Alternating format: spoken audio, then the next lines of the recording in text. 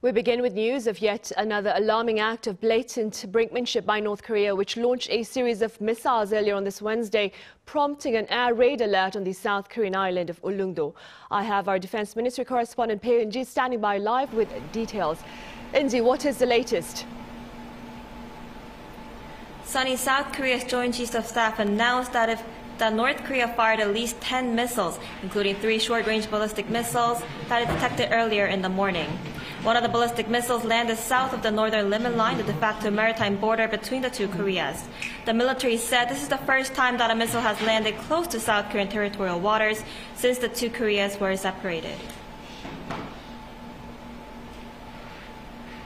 This is very unusual and unacceptable. Our military declares that we will be responding firmly.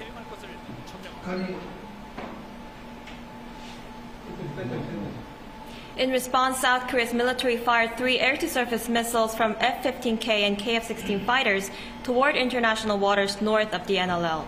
The military called the move a warning to the north due to a series of provocations and despite repeated warnings from the south.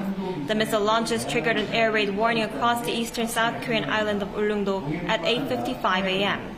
An official from the JCS explained one of the missiles flew in the direction of Ulleungdo Island before crashing into international waters in the East Sea. The launch of the missiles appears to be a protest against a large-scale aerial exercise between the air forces of South Korea and the U.S. that's been taking place since Monday. Right. And Eun-ji, what has been the response from the top office here in South Korea? Well, Sunny, shortly after the launch, President Yoon Suk-yeol called an emergency meeting of the National Security Council. Yoon criticized the North's latest action, calling it a de facto violation of the South Territory, and said the regime will need to pay the price for its provocations. He also made it clear that North Korea's attempt to divide South Korean society as well as the South Korea-U.S. alliance will not succeed, and urged the military to be ready for any additional provocations from the North.